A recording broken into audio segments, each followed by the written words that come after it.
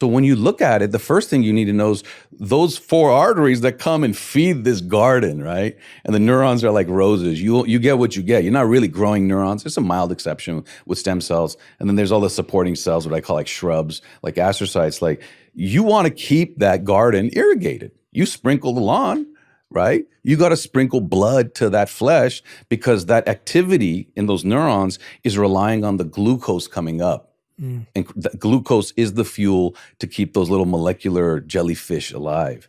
So people say, well, what do I do to keep my brain sharp? Well, keep those arteries open. How do you keep those arteries open? You know that. Take the Lipitor, walk, exercise. That's not just to look good.